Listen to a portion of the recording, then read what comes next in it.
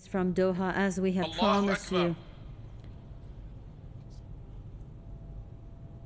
A funeral service is currently underway in the Qatari capital, Doha, for the Israeli-assassinated Hamas leader Ismail Haniyeh and his companion. As you can see, these are the live images that we are receiving from Doha.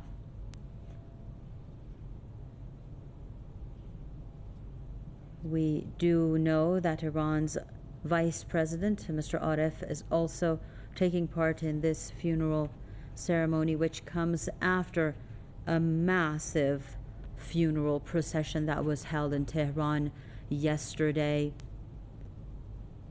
Ismail Haniyeh was assassinated in his accommodation in northern Tehran on Wednesday morning by Israel.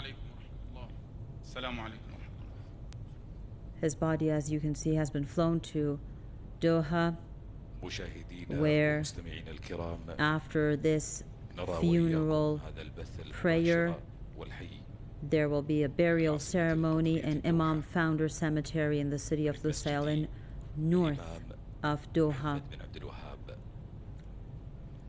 A funeral service, as you can see in our live images from Doha, is currently underway. This is the Abdul Wahab Mosque in Qatar.